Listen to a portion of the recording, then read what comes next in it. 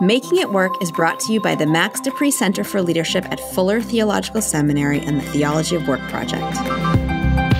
Welcome to Making It Work. Through conversation, scripture, and stories, we invite God into work's biggest challenges so that you can live out your purpose in the workplace. I'm Mark Roberts. And I'm Leah Archibald. And this is Making It Work.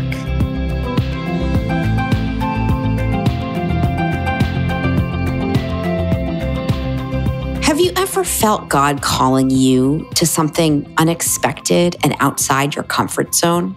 Or perhaps you found yourself in a position at work where you've wondered if you were the right person for the job.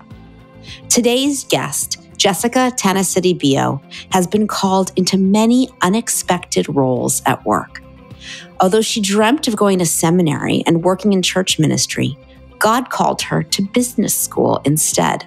She now works for the MNC Group in financial services, philanthropy, and education sectors, where she continues to follow God through unexpected challenges, like leading her team through the pandemic.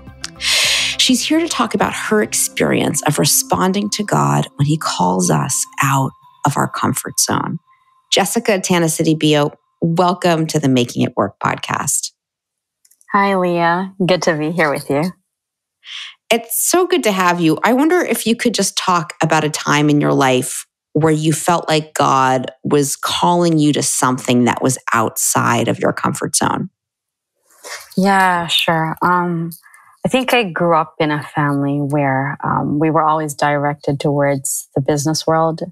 And there was a time in my life, particularly when I was in undergrad, that I started thinking about where it was that God was calling me to. I think I started having an existential crisis, thinking about what is the meaning of life and so forth. I grew up in a Christian home, and particularly in that season, I started serving at church and actually finding joy in serving, especially in youth ministry. And the desire to go to seminary started surfacing. Started with just a desire to know more about God's word and to be equipped for the work. And I think I kept it in my heart for around 3 years because as the middle child at home, I tend to be more of the timid kind. And I didn't dare to bring it before my parents, who were always kind of teaching us and leading us towards like the business world. Long story short, by God's grace, I was finally able to go to seminary with my parents' blessings. And just about when I was about to graduate from seminary and coming back home, thinking that, okay, this is it. I'm going to serve full time in the church. I think that year, particularly 2017 leading up to 2018, I started wrestling with the thought of where God was leading me, particularly with everything that He's entrusted to my family's care. And now that it's literally ahead of me. And in seminary, funnily, I started talking with some professors about the theology of work. And I think it really challenged me to think about how I think all these years, I thought about ministry as simply being confined within the four walls of the church, when serving God is so much more than that. As Christians, we affirm that God is the creator of the universe, right? And He owns everything. But why is it that we put Him in a box and we tend to just simply think that, okay, God rules within the church. That's it. But the church in a box. The church in a box, that's right. But if really we believe that He is sovereign over all things, right? Wherever He leads us, we are called to missions. We are called as missionaries wherever we are. And I think that I had to deal with my own heart and my own rebelliousness through the years of not wanting to take on something that God's entrusted to my family's care. And I started thinking about the possibility of coming into the workplace as a means of serving the Lord. I'm so curious what made you experience this shift in calling? Because as you said, for a while, you really felt called into ministry. And then was it learning about the theology of work at seminary that really brought along this shift? What was it in particular that you learned that made you start to see your calling differently? Mm-hmm. Yeah, I think one of the things that I really love about being at seminary was I think it was a few years of sabbatical, like just being, diving into the word. And I think one of the things that I loved and wrestled a lot with was my own heart in that season. The heart is deceitful above all else. And one of the things that I really brought before the Lord was how, my goodness, all of us, like as human beings, we're so rebellious against the Lord. And for my own self, I think, funnily, ironically, I found myself rebelling in a way that maybe in the Christian world, it would seem like it wasn't rebellion. I don't think a lot of rebels go to seminary. I think, I don't know who you were rebelling against by going to seminary, but I see rebels in other areas. So I think for me, like rebelling was a lot more to do with rejecting, in a sense, like my birthright, like something that the Lord has entrusted within my own family. I know that, of course, like God leads us all through two different callings for sure. And be it in the laying down of whatever birthright we may have, or taking it on. But for me, I think for the most part, like growing up, I thought that following Jesus meant I had to reject my birthright. I had to reject everything. I grew up in quite a conservative Christian school, which taught that basically, if you want to follow Jesus, you have to leave everything, right? The rich young ruler asked Jesus, and that was what was in my mind, that if I were to follow the Lord, I had to reject all these material blessings that the Lord had given me.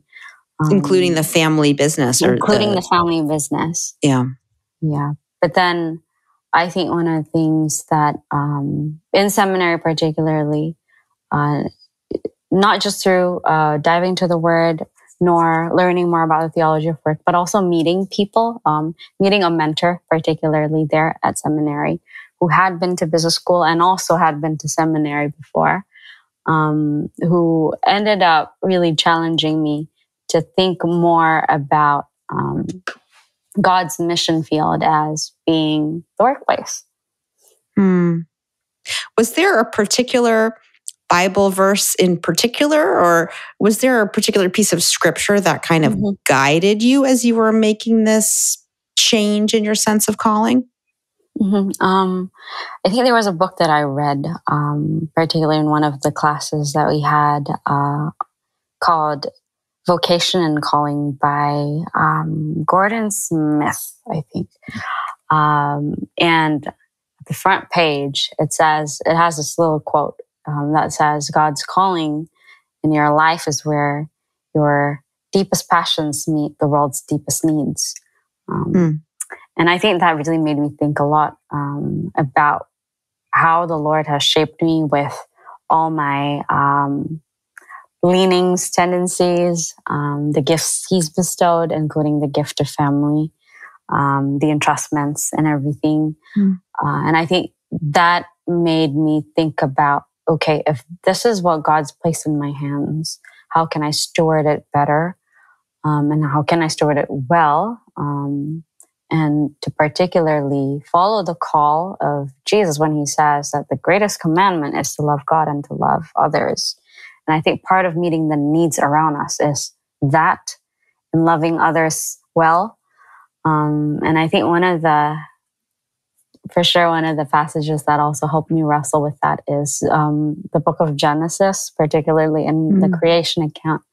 How I think we all talk about this, right? I think every year, everyone, if we resolve to start reading scripture, we'll start with Genesis again, and we read this all the time. Of course, it's right in the front. Exactly. Turn right to it. And it's like, we read this all the time, but I think it just dawned on me that God is a God who worked, and he didn't diminish just every kind of work. Like, he's the painter of the skies, he's the gardener, and these are all like work that God does. And it's not necessarily confined into church ministry work, but it's work that is good nonetheless, and work that is glorifying to him. I want to bring Mark into the conversation. Mark, what are you hearing? There's so much in what Jessica shared in her story of discerning her calling. What are you hearing in terms of what calling means for us and its interaction with work and family and all the different responsibilities in our lives?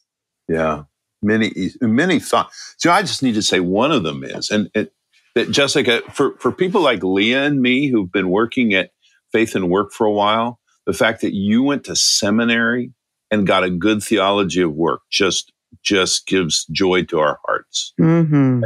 And I think I know where you went, and they have some great folks there. But that's just because that's relatively new, as I expect. There would be a time in which theology of work would not really be taught much in a seminary context. So anyway, that's just amen to that. That's so exciting. And it is all in the little Bible. Light bulbs and balloons are going off in our heads. Well, partly too, Jessica, what you said, it's like in Genesis 1. It's from the first chapter to the last one, and that gets overlooked. So partly I'm just thinking, oh, that's so great. I love your story, number one.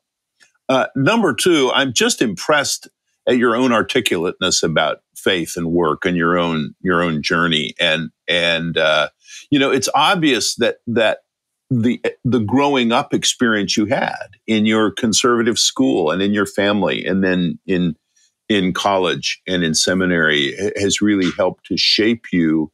And I'm just struck that God uses all that stuff. Sometimes that stuff doesn't seem relevant, or it seems like our life has taken a detour, or how does it all work together? But God has a way of taking the different experiences and learnings of our lives and working it together. And so, here you are in a work environment that you weren't expecting, but so much of what you studied and learned and experienced, God is using for God's purposes now in your life. And I'm just struck by that as one of the things. The other, and so I'd love to hear a little more about. So you were thinking you were going to go in one direction. Now you really are sensing more and more a calling into the family business, which ironically was sort of the thing you were raised for, right? Mm-hmm. So you're really sort of sensing that calling. What were some of the things you wrestled with in that season of really trying to decide whether that really was your calling and whether God really had this for you or not? Or what was going on with you there? Sure. I think if I were to backtrack a bit and think about the time when I was growing up and how my parents kind of prepared me and my siblings and geared us towards family business. Actually, growing up, I accepted that. I accepted that 100%. And I was actually a very ambitious child. I was always aiming for straight A's. There was a time when my parents so I was the only one who liked math at home. I would go on family vacations and work on math. Oh my goodness. I was that competitive. And what's funny was when I went to college, so first semester I had straight A's. And then second semester was literally the year that I fell in love with Jesus. And that year, I flunked my first class in college. I started failing my classes because all I did. What was the link? Tell us what was. This is like reverse evangelism here. What was the link between falling in love with Jesus and failing your classes? Yes, and I have shared this to some youth groups, and I would tell them, please don't follow my footsteps and flunk your classes. Don't do that. Stay in school. So what happened was in that season, somehow the Lord just drew me to his word in a sense that I was so engrossed in scripture. And that was when I really longed to go to seminary. I really wanted to go into Bible school to learn more about this amazing book that I can't get my hands off. So I would be in my lectures reading my Bible. I would be queuing in the cafeteria reading my Bible. And that was literally the year where it seemed if someone were to look at my life from an external perspective, they would see that what is going on? Like this girl's literally like throwing her life away. But for me, I think looking back, like that year was such a sweet year where the Lord was molding me to know him, to love him, and to know that he is enough. You know, and I think that year was when I thought to myself that I wanted to leave everything behind, all the ambition that I had growing up. And for me, I really love the hymn, turn your eyes upon Jesus, fall in his wonderful face, and the things of earth will grow strangely dim. My gosh, like that, I think that year, like that song was the anthem of my life, where literally like all the things of earth grew strangely dim. And I just found that nothing could replace the love of God, you know? Hearing that story, it's such an extreme turnaround between being in that place and being today working in finance. Yes. Right? So what so we've seen the flunking out of your classes for reading the Bible. How did the pendulum swing in the other direction then? So I think in that year, one of the things that I wrestled with was, Lord, can I just drop out? You know, can I just drop out and go to Bible school right away? At that time, I spoke with my pastor. I spoke with some people I trusted as well at church. And I think the same advice was given to me again and again. It was just be faithful, you know. And so I think in that season, one of the things that I begrudgingly went through was learning faithfulness, right?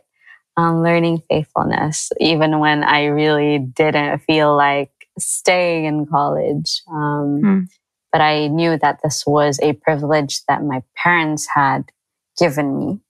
And so I had to finish what I started. And so I did. And I finished a master's because that was also part of what they had wanted me to finish up. But what's funny was, I think when finally I had the courage to actually ask my parents if I were allowed to go to seminary, with their blessing, of course.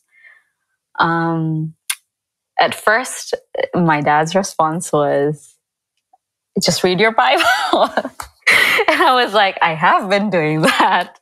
I have been doing that. And so... What was he hoping that you would find? In scripture? Yeah. When he said just read your Bible, did he mean read your Bible instead of going to seminary? Or Yeah. He was like, why would you want to go to seminary? You can just read your Bible at home and work, you know? And I was like, oh, it's different, Dad. And what's funny was when he asked me where I wanted to go and things like that, because I had 3 years of kind of like thinking through like where I wanted to go, what I wanted to take. When I told my parents, it was in LA and things like that. What's funny was my dad paused for a bit and he was like, what? That's so weird. We just finalized the deal. We just bought an apartment 2 weeks ago, signed the agreement, and it's in LA. And mind you, at that time, like our family, none of us had planned to go to the US to study. All of us, my eldest sister, my second sister, we've all gone to Australia for our undergraduate studies and our masters as well. And we haven't even like vacationed to the US often. So it was really odd that my dad had bought an apartment, but apparently it was because the housing market was down and it was a good buy and things like that. It was for investment purposes. But literally he just paused and he's like, we just signed an agreement 2 weeks ago. It's in LA. Okay, maybe you can go to seminary. In LA. In LA. So you have a place to stay. Might as well. So I ended up going to LA for seminary, graduated within 2.5 years. And yeah, thinking that, okay, God is opening up the way for me to go into full-time ministry, right? But then again and again, I think in seminary, one of the things that I think God kept on tugging at my heart was how there's a lot of theologians in the church, right?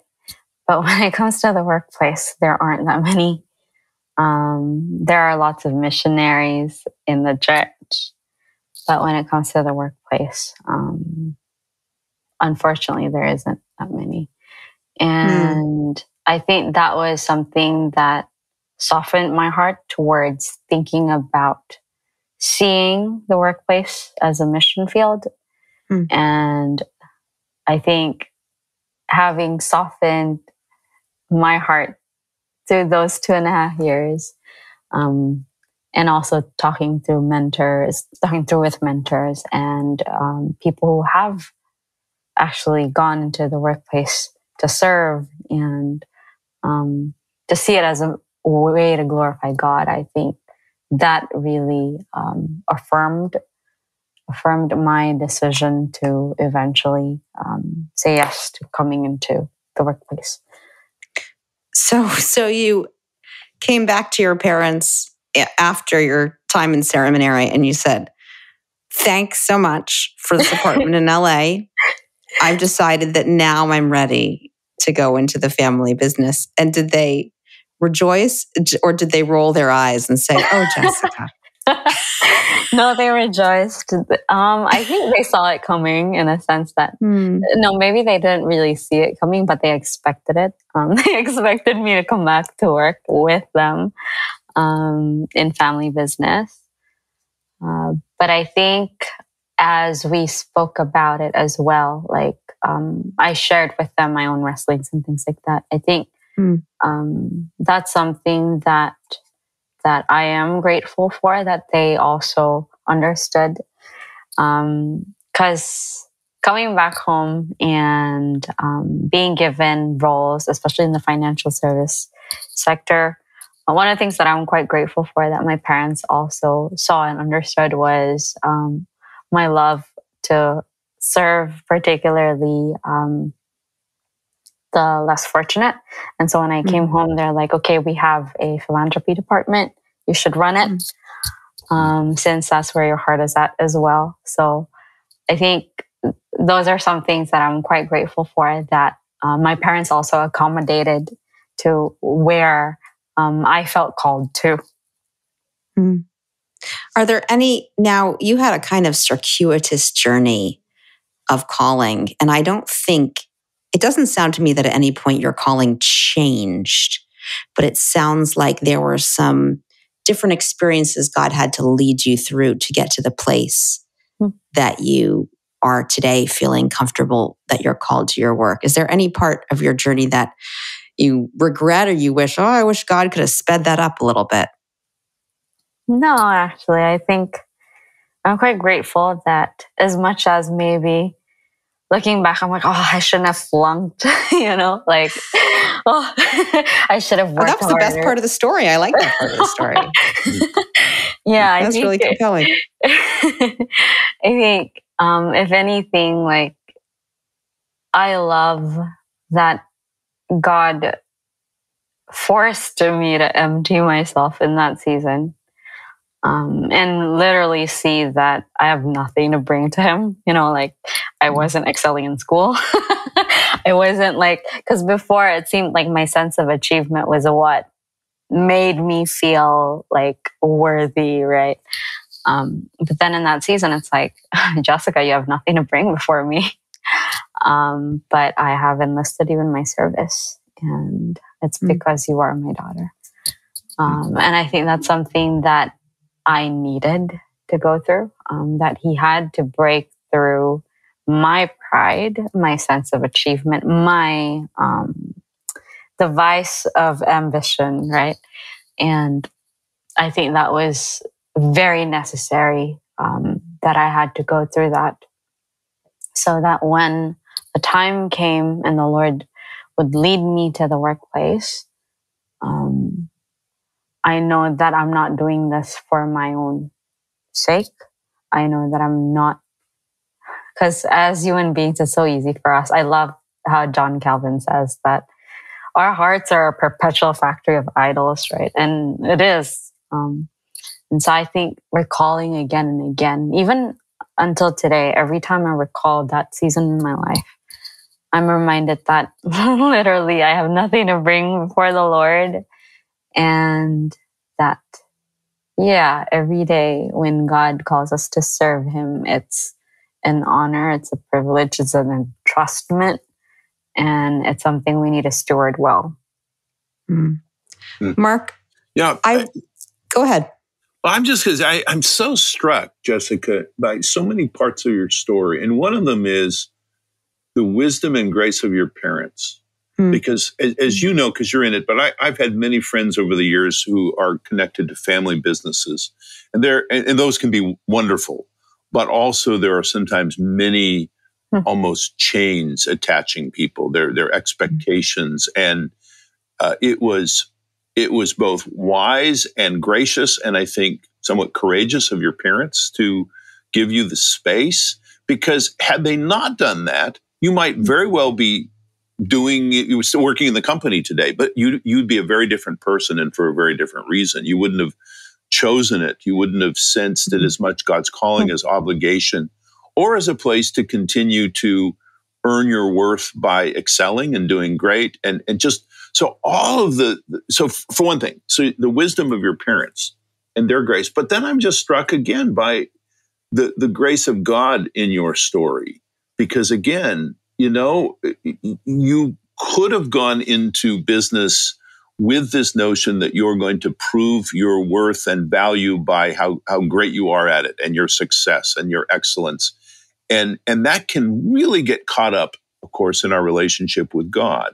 But through that process of kind of setting you free from a lot of that, so you could finally set that aside, and then leading you through this process of growth so that you could choose, in response to God's grace and the grace of your parents, really to be in the family business now, not because you had to, or not because it was the place you were going to prove how great you were, but out of service to God and to people. And I'm struck by sort of how your parents in many ways and God in many ways in your life were quite similar. And, there is a lot in Scripture that's like that. I mean, I think it's not the same story, but I think of the parable of the prodigal son. And now, not that you went off and, lived as the son did. For your case, it was going to college and seminary. But there was a sense in which your parents set you free.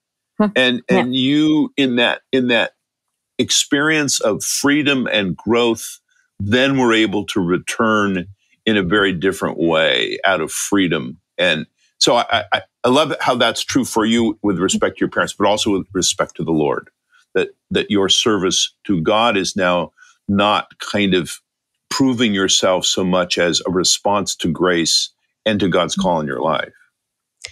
Oh, Mark, I love that you mentioned the parable of the prodigal son, which is a story in Luke chapter 15, because thank you, Leah. It's a different story of calling from many of the calling stories that we hear in the Bible. So I think for a lot of us whose story of calling, personal calling, is kind of circuitous. We went here, we went there, we weren't sure. Maybe we feel like, oh, I wasn't like Moses, like God talked to you from the bush. I didn't have this direct sense of calling. But the story of the prodigal son, the son who leaves his family in order to realize what good work he had with his family and then comes back. That's a different kind of story about calling. I don't know, Mark, would you say that that's about calling as well? Well, calling is certainly part of it, but yes, but it's certainly about grace. And the other part of it is, ironically, the elder son in that parable, who was the guy who continued to work faithfully in the family business, was filled with bitterness and resentment, right? And so it's kind of interesting because I think when most of us read that parable, we don't think in terms of calling or family business. We think of family relationships. But that whole thing is framed as a kind of a family business story, and where one is set free, really messes up, but then is able to return to the grace of the Father. The other, who is the faithful good son, is resentful and distant relationally. So anyway, Jess, I'm talking a lot. Has that parable ever struck you in that way, Jessica? I think I love that you mentioned that, because I think for the most part, actually, I often saw myself as almost like the older brother, who, in a sense, that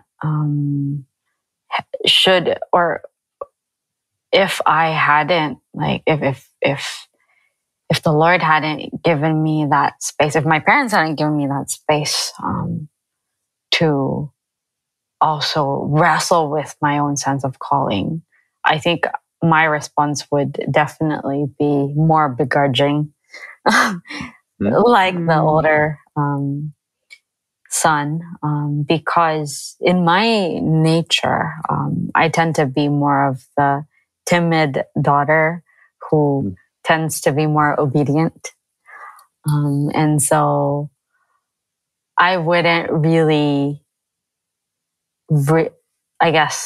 reject my parents' giving of perhaps like a role or responsibility. I wouldn't reject it outright, but because I was given that space to wrestle with it, and not be immediately forced into the work. I'm thankful that it gave me opportunity to not grow in resentment, I think, because I think it would be very easy to do that. I think one of the things that I love that scripture teaches us is glad obedience, right? When God calls us not to simply offer sacrifices, but obedience from the heart, which is supposed to be glad obedience.